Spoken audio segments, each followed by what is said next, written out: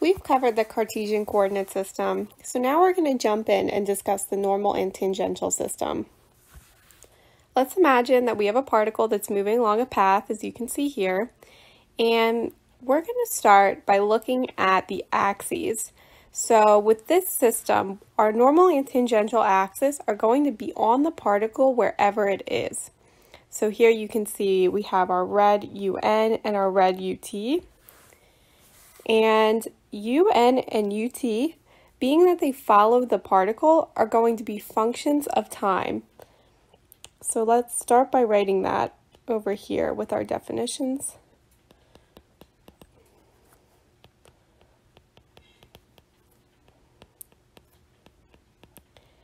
So they're always going to be changing.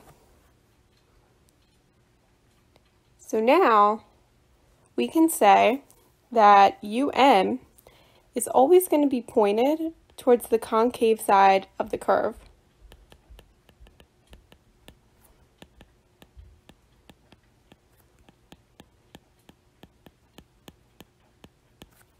And our UT is always going to be tangent to the path of motion. And it'll also always be 90 degrees from UN. So now you can see in our drawing we have a point O. That's our instantaneous center of rotation.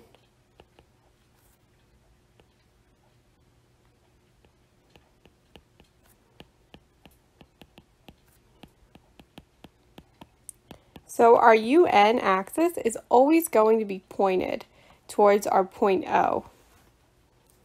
And our variable rho, this is going to be the distance from our particle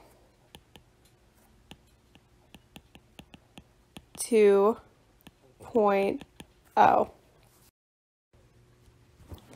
So in the normal and tangential system, our position can be defined by this S of t. So our position can be described by S of t, or if you knew the equation of this line, you could use that as well. Velocity, which is always tangent to the path, must be the tangent direction UT, and velocity will have no component in the n direction just by definition. So we can say velocity equals ds dt times u of t, or we can simplify that by writing the magnitude of the velocity times ut equals our velocity v. So for acceleration, we know acceleration is the derivative of the velocity with respect to t. So we can write that. And we can use the expression above to plug in for v to say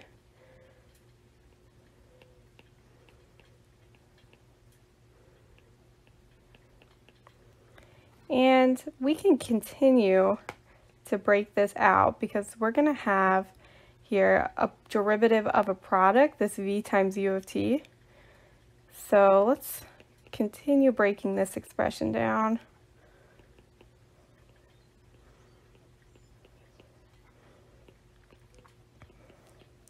And we're going to get this v dot ut.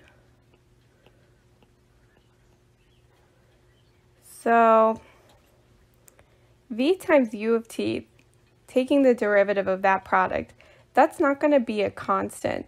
So we're going to show this v dot as just kind of an aside. This is going to be the derivative of the speed with respect to time. That's all this stands for. And speed, we know, is the magnitude of the velocity. So just write that out as well. So this is going to give us what's called the rate of change of speed.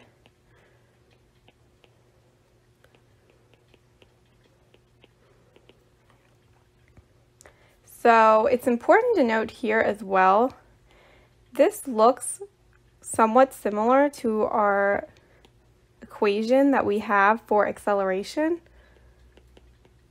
dv dt. But you can see here this is not the same because v dot is going to be the derivative of speed with respect to time, and acceleration is the derivative of velocity with respect to time.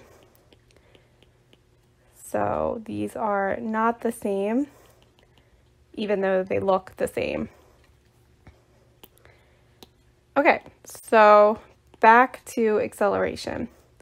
So this was the expression we got for A, but really we want a form for A that looks more like some component times un plus some component times ut. So we're going to write ut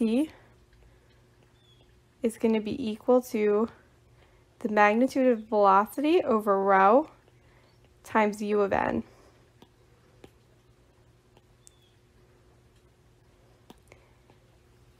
And that will allow us to put this into our expression. And we're going to write A equals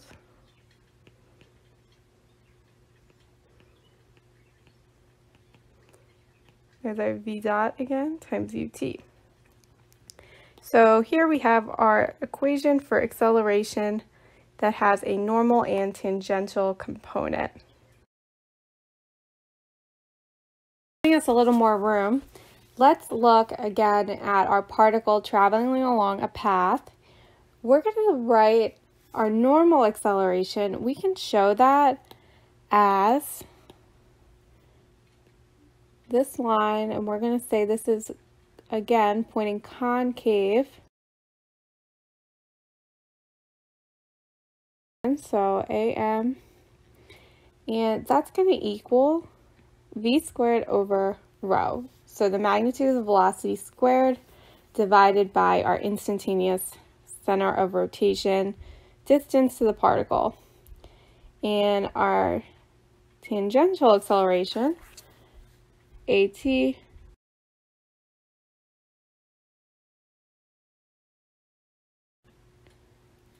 from here, we're going to get our total acceleration, A, as these just form a vector triangle, and that will give us our total acceleration.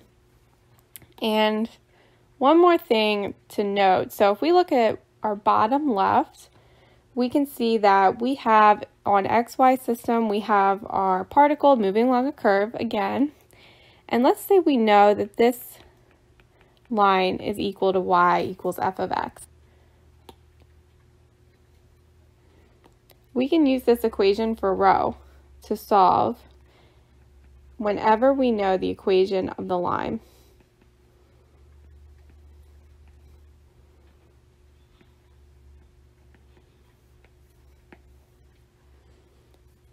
And this is going to be the absolute value.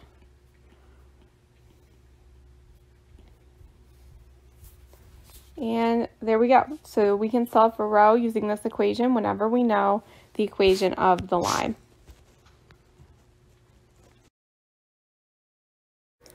Thank you for watching. If you like this video, please be sure to give it a thumbs up and subscribe. That really helps support my channel and helps me continue making videos for you guys. I'll see you next time.